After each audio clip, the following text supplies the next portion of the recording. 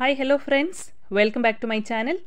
In this video we are going to learn few important basic points from the concept current electricity. So this video is going to be useful for all the aspirants those who are preparing for HST exams.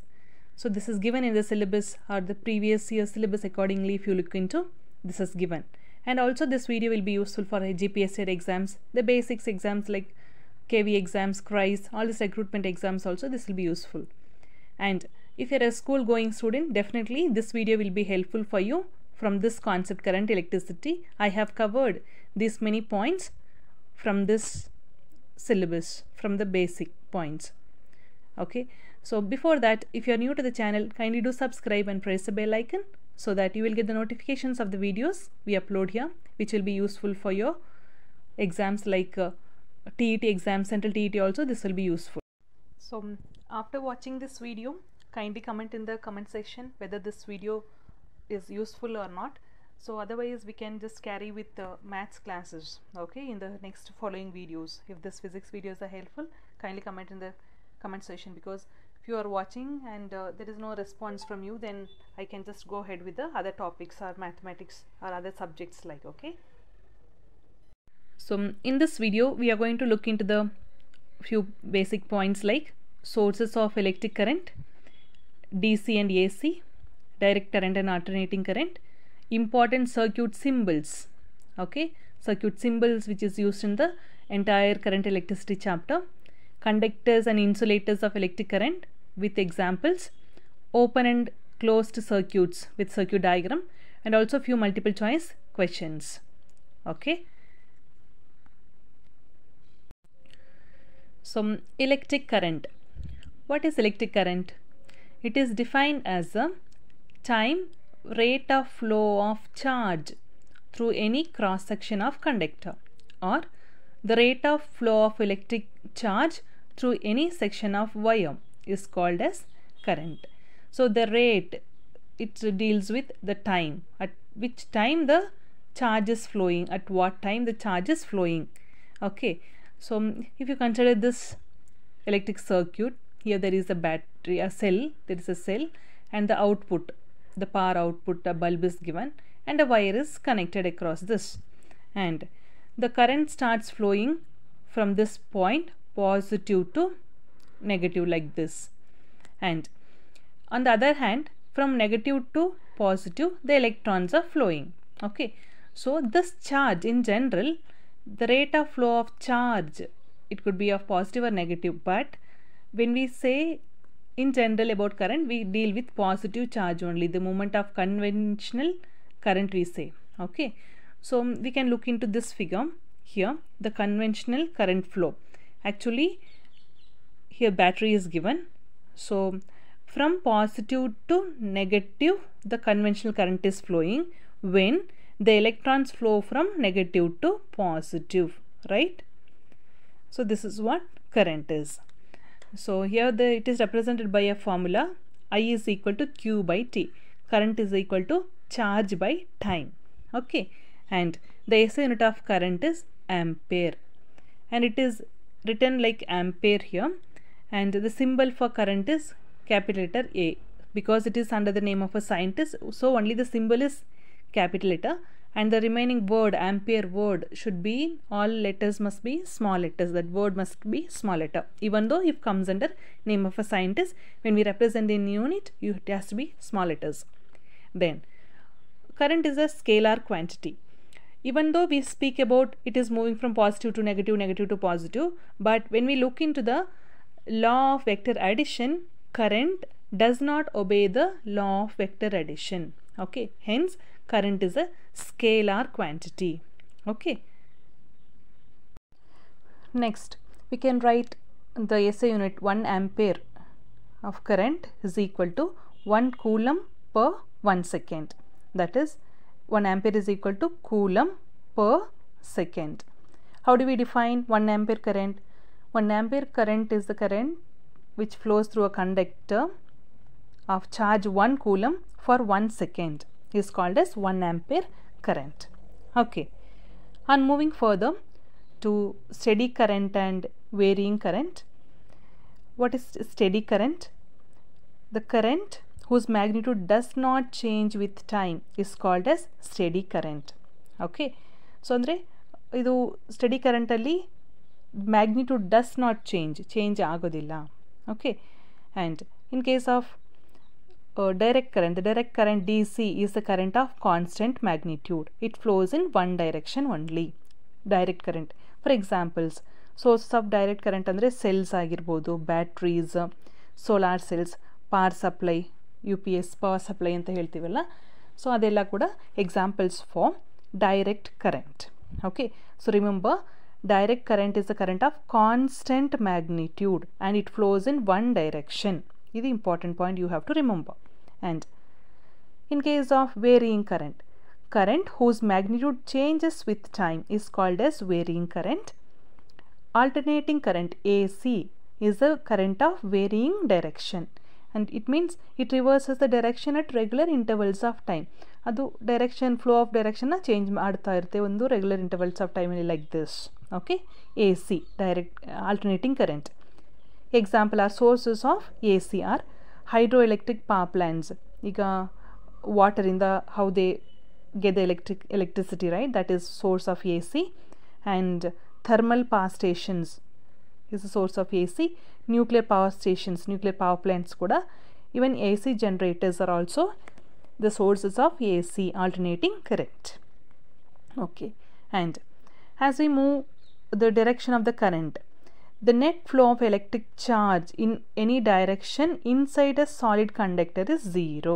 Okay, ಈಗ ಒಂದು conductor ಅಂತ ಹೇಳಿದರೆ the net charge, current flowing both the sides, total net charge inside a solid conductor is 0. Okay, so as we look into the current carriers in the solid, liquid and gaseous substances, conductors especially, so here in metals, in case of solid conductors, free electrons are the current carriers. We know that in an atom, here there will be a lot of free electrons in the outermost shell. Okay, it depends on the particular element, and those free electrons are the current carriers in solid conductors. In case of electrolytic solutions, that is in liquid conductors, adu solutions thara idre liquid agidre, there positively and negatively charged ions are the carriers, current carriers. In case of gaseous conductors like discharge tubes and all, there positive ions and electrons are the current carriers. Okay, next, as we move to the conductors and insulators of electric current. Conductors, the substance which allow the current to flow through them easily, are called conductors. They have large number of free electrons and they are of very small resistance. Of course, conductors are also having resistance, but it will be of very small in the path of the current. In general, all metals such as copper, aluminium, silver, iron, brass, steel are conductors, good conductors of electricity.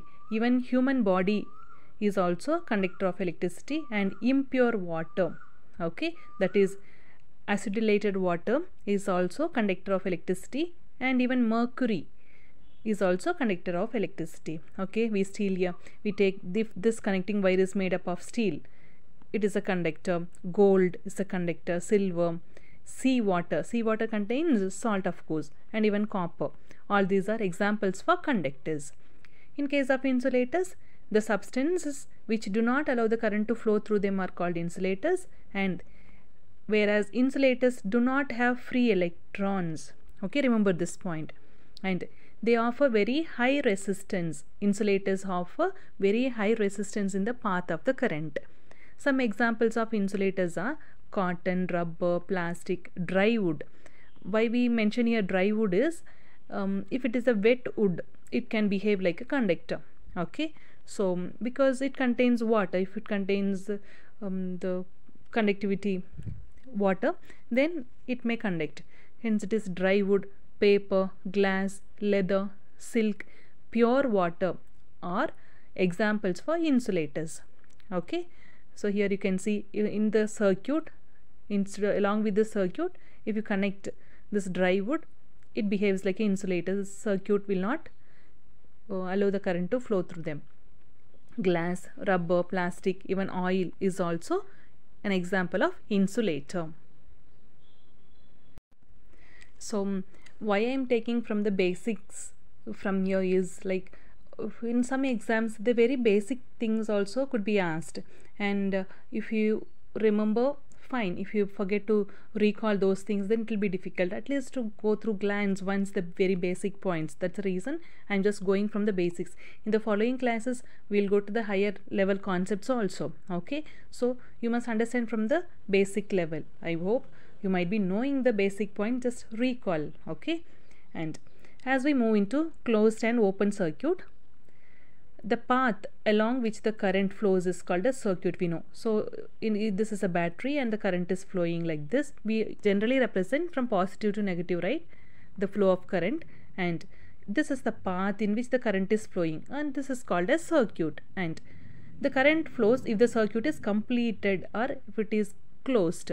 Okay, what do you mean by closed? The switch must be on. Okay, here this is a symbol of switch, we know, and this must be on, and there should be no insulators in between them. It should be a fully conductor. Then only the circuit is complete or closed. If the circuit is open or incomplete, current does not flow. And in case of an electric circuit to be complete, every part of it must be made of conductor only. Okay, you cannot have any insulators in between them. It could be outer side, the outer part of the wire could be of insulator, but inside it should be of metal. Then only it can behave like a conductor. Okay, if there is an insulator in the path of the circuit, then the circuit is broken. Okay, the circuit is incomplete, then the current will not flow. Even the switch is not on. If it is open switch also, the current will not flow. So this is a open circuit, this is a closed circuit. Okay, you can observe here. Next, as we move into the symbols, the circuit symbols used in the entire electricity chapter. First one, an electric cell. How do we represent a cell? A long line and a small line, like this joint and this side. This long line is represented as positive and the shorter line is negative. Okay, there should be a small gap between this. Okay, and this is the symbol for electric cell, or generally cell. And a battery.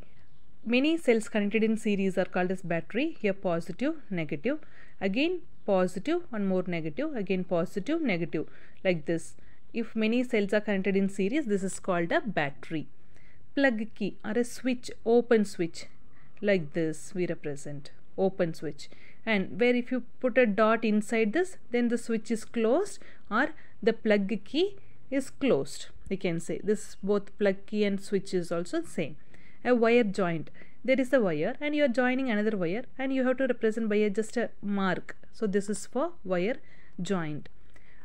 Wire crossing without joining. If it is without joining, if it is crossing a small hump like structure, then this wire is passing through this. Okay. Electric bulb, you know, we represent like this bulb, or a normal bulb also, like this diagram, electric bulb circuit. A resistor or a resistance R, normally like this straight line, then starts from upper point. Okay, like this resistor.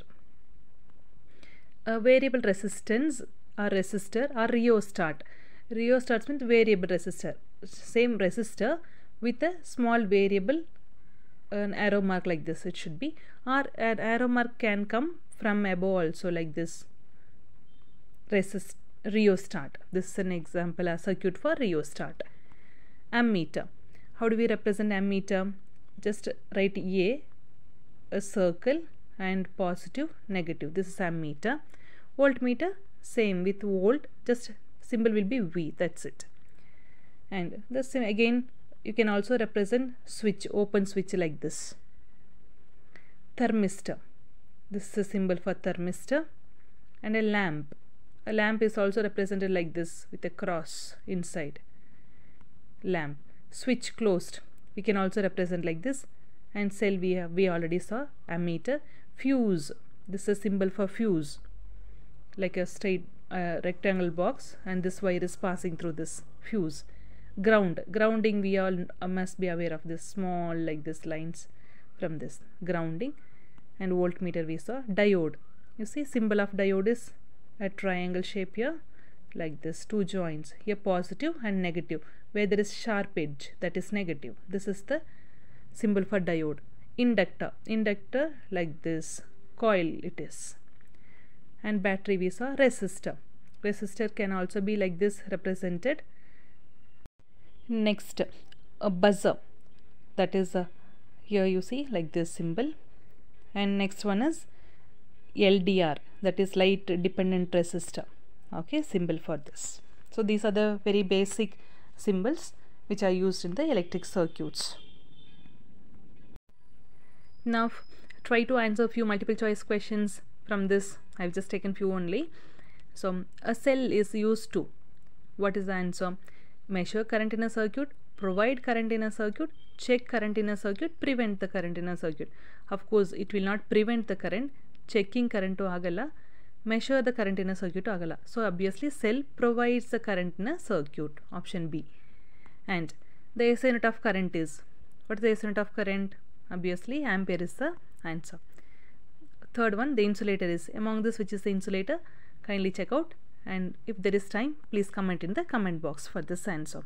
Okay, so I have just tried to cover few important basic points in this video. In the following videos I shall continue with this chapter along with the question paper questions, if any, if it is repeated in the HSTR exams or GPSTR exams also, I will try to put up here.